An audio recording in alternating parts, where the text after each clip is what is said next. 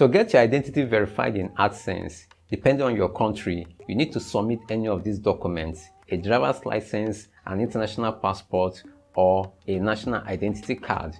And for some obvious reason, you might not have any of these documents. So this might be a problem if you want to monetize your content with AdSense, because you must submit one of these documents. So this question always comes up repeatedly on this channel, and I thought it'd be better if I make a dedicated video about it.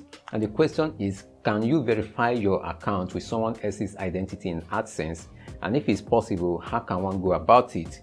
So in this video, I'm going to explain the process. Before I start, I would like to say that getting one of these documents is free or almost free. So I would advise that you try to make out time to get one of these documents from the authorities.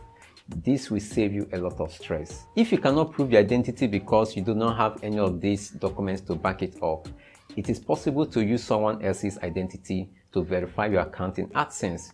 But before you do that, you have to make some changes in your account details in AdSense. This process is not recommended because you need to prove to AdSense who you are. And also, if for some reason something goes wrong with the person you want to use their identity, I'm just thinking. So before you do this, make sure you know and trust that person very well. And if you are sure that everything is well, then you can now log into your AdSense account to make these changes. On your AdSense account page, go to Payments, Payment Info, Manage Settings, then scroll down to Payment Profile. Change the name and address to correspond with the identity you want to use, and then save it.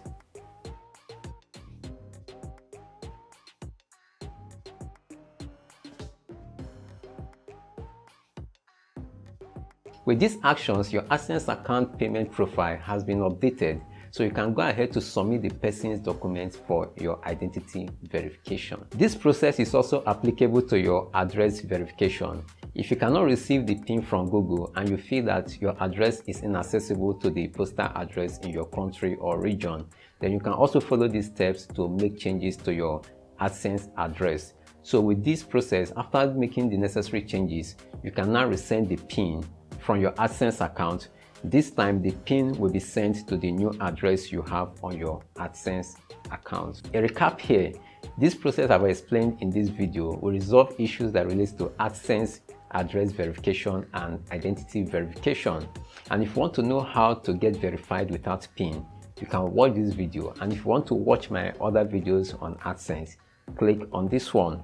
If you have other questions and other issues that relate to AdSense and AdSense verification or YouTube in general, you can share your questions in the comment section and I will try to respond to them. Thanks for watching. See you soon.